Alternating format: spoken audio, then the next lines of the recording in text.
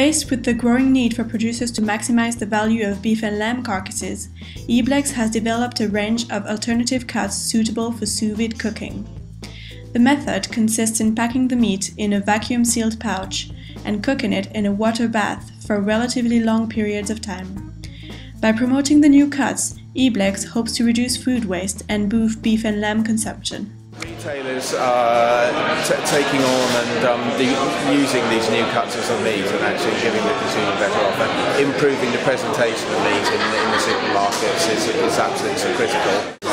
What this means is that butchers better utilise the whole carcass. So in other words, this may be, or certainly some of the beef cuts, they would have previously diced and minced, for which they can only get a certain value from it. For this, we can now get a better price, a better value for this particular cut. The consumer benefits, because it still will be more economical. But as people change their habits and start buying these, then the cost of the prime cuts at the top comes down and the whole carcass becomes better balanced. We're starting to see, certainly on the continent, they start building these into domestic kitchens.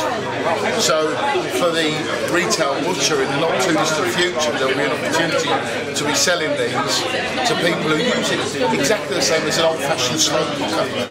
Butchers can certainly get better, much better value by doing this bit of extra work they could ever do just sticking it in a mincer or cutting it and dicing it.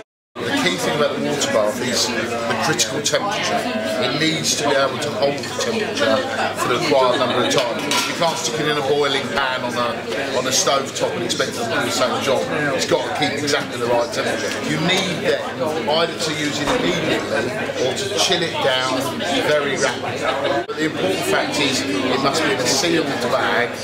It must be cooked at a critical temperature, and it must be, if you're not going to use it immediately, cool really quickly, down certainly below 5, if not below 3. If you try to roast that, you have to very slowly roast it for a long period of time, and then it will shrink down and you'll end up with actually quite a chewy piece of meat. By doing it this way, it retains its shape, it retains its moisture, it keeps it moist. Chill that down, you can then do a number of things with it.